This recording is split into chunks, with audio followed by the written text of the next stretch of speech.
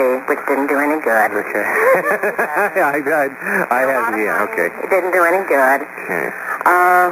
We went to Central Psych at the University of Cincinnati for counseling. He refused to go, but it did help us, and they're the ones that recommended Kids Helping Kids. And he also had a druggy friend in the program. And I talked to his mother. And Mary, I have to go, but I really appreciate your call. Okay. Thanks a lot. You're welcome. We're going to return in just a moment at 381-1530 on WCKY. What do you want to know about this program? What do you want to know from Ben Clark or Chris Reed? Question or comment from you? You've been listening in for a while. You've heard from a couple of satisfied customers as well. And if you'd like to be part of this conversation at 381-1530, it's all yours. Hi, this is Bill Bible. Motivational development right now, though, talking about kids helping kids. It is it's a peer pressure-based program, isn't it? Kids Helping Kids implies that people just like yourself help kids who've already gone through the program. You guys both are graduates from the program. It's not just the staff. It's not just the staff that help the kids or the Kids Helping Kids sort of thing. When I was in the program, I earned the privilege to live at home after a couple months. And then I took a child home with me that was new in the program.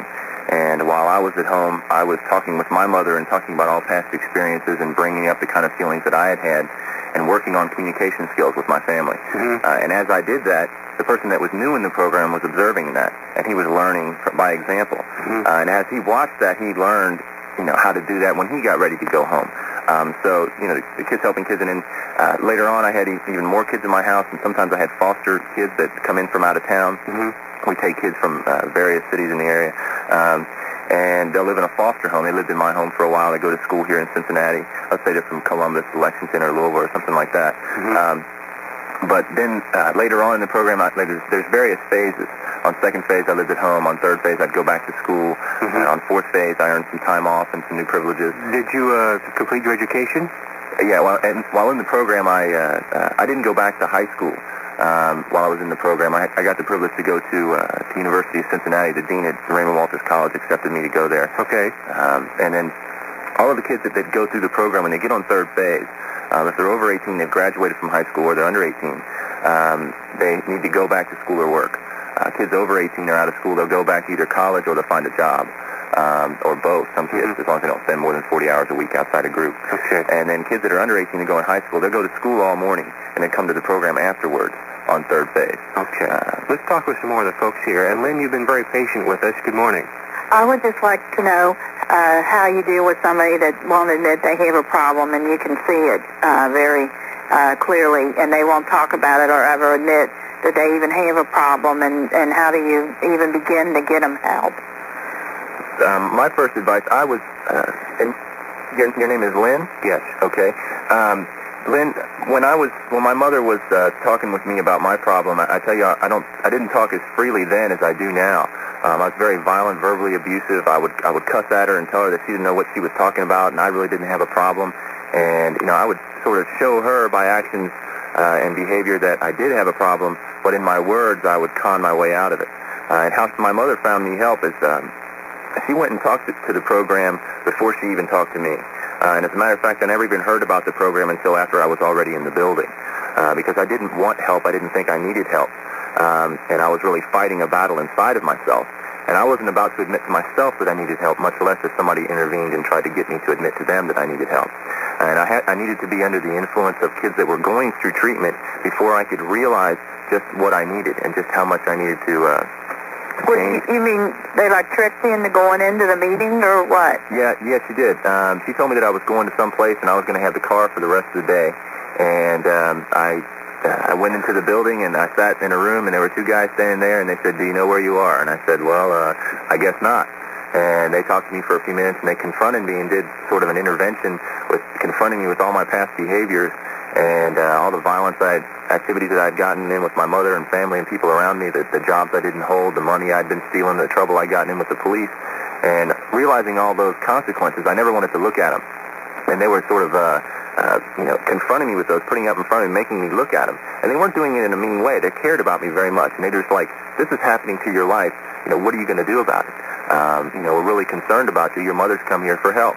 And it took me about 4 hours before I signed in the program. You can't be enlisted, or can you be enlisted against your will. You certainly can. That's only one way to get your child into treatment. You don't have to lie to them.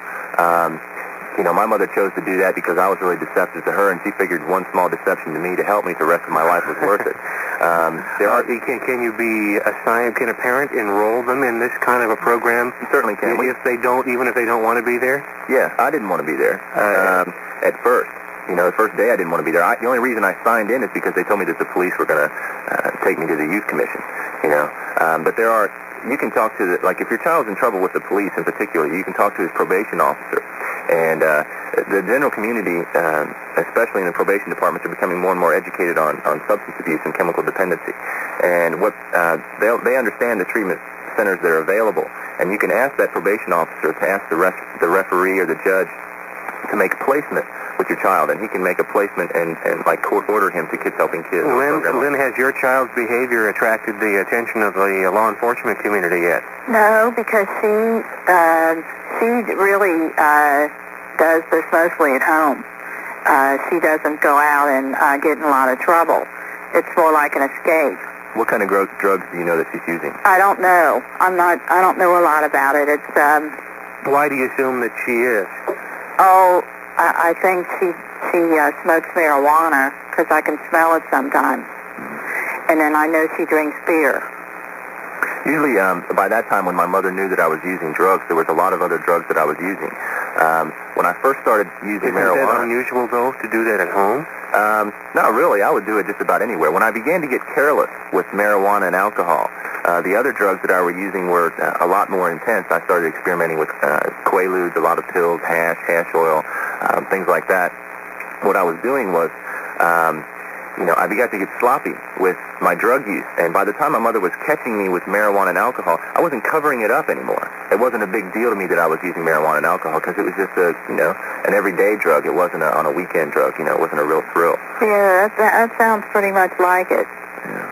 How does it affect her life, the quality of her life, and yours yet? Oh, yes, because she's just not getting anywhere. She has a job that she can hold. How old is she? 19.